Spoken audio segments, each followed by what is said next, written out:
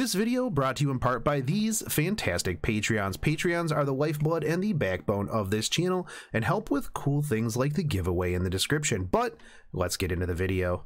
Greetings, Masters. Love is in the air, and you don't have long to prepare. You may have seen the announcement of the Valentine's Day rerun and thought, shouldn't be too bad. All the reruns so far have been pretty easy and clearable in no time at all. With this one, though, you would be wrong. They are doubling down on the CEs, and if you didn't get everything last time around, that just means more farming for you this event. This time you can get the CEs for not only your waifus, but your husbandos as well. So let's jump into it. Once CEs and shop items, you're going to need to collect some chocolates and some chocolate coins. Material chocolates and chocolate coins will be dropping, and you're going to need a lot of these. 150 coins per CE and around 34,000 material chocolate. Yeah, that's if you want to clear out the entire shop, which, speaking of, the shop is going to have Dragon's Fangs, Gears, Knights Medals, Gallstones, Lanugos, Tar Scales, and a lore, as well as more.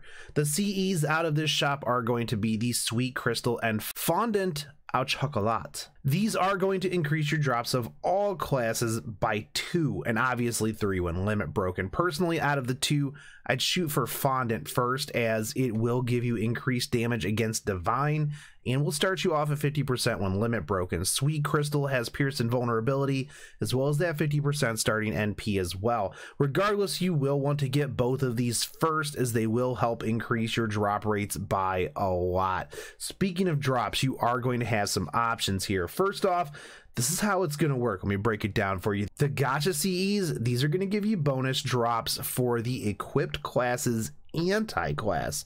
That's right, slap it on a saber and get you some Lancer chocolate coins. Riders to get caster coins, and well, you get the gist. Berserkers will only get a rate up for Berserker coins, and Rulers or Avengers will get all class coins. That's not all class coins, but the all class coin, the one that's on the screen, so that way you know it's not like all classes. Anyways, I know that's a lot to handle there. The shop CEs, however, do not have that restriction, as they increase drop rates for every class by +2 to +3 across the board. So if Lancer coins do drop, you're getting extra regardless of who you have these bad boys slapped on. Now, the class CEs that you get from turning in your chocolates, these also have a restriction in that they will only give you +2 drop bonus to the chocolate coins of that servant's class. Want some extra saber coins? Slap the CE that you already received on a saber and stick them in the back row. Bam, easy clap, boys. Should be easy, Shogun. Just farm the node with the sabers and I'll get all of the saber coins, right? Yeah, if only it were that easy. So you're gonna have 2 types of nodes, 3 knights and 4 horsemen, and I'm pretty sure that you can already figure out who goes into what. 3 knights is going to have archer, saber, lancers, while the 4 horsemen have the rest. Now, the other thing that is fun about this is that each node is very random in what will show up. So if you are aiming for just archer coins, well, there's no real nodes that you can just farm for archers. But wait, that's where these bad boys come into play. That's right, the class Choco molds. These will increase the chances of that class of enemy appearing.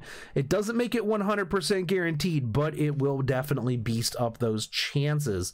These will be dropping as items from clearing out the nodes, so save them up to either cap out certain coins that you need near the end of the event, or use them to farm certain ascension materials. Using these increases the likelihood that certain enemies will spawn.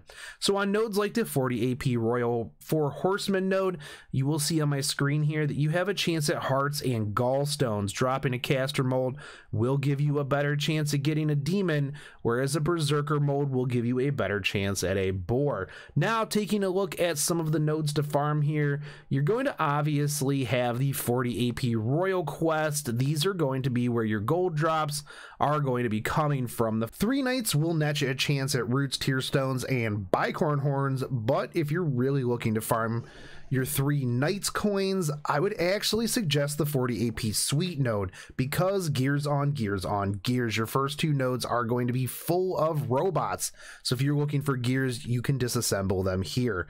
Your overall class coins will be a little bit lower, but you do have a better chance at material chocolate. So maybe save this until after you've finished getting the CEs that you want and you're on full farm mode. For 4 horsemen, the royal one is going to net you hearts and gallstones, as I mentioned, and that is always welcome. But the real MVP, for me anyways, is going to be, again, the 40 AP Sweet node, because pages, boys. Tons and tons of books in this one. But the nice thing is that every node has something that you can farm. There's a node with horseshoes, there's plumes, there's seeds, there's reverse scale, there's tar, there's void dust drops in pretty much every node as well, because you're going to be fighting shadow versions of everything. The other nice thing too, statues, you've got gems. This is a very, very good farming event. Not to mention, you do have the sweet crystal and the chocolat CEs that will drop. Now, I'm not sure, but I do believe that sweet crystal only drops from 3 Knights and the chocolat only drops from 4 horsemen. If that is incorrect, please do correct me down in the comments. Like I said, it's not very tough, very straightforward. Just get out there, put your apron on, get ready to farm some chocolate.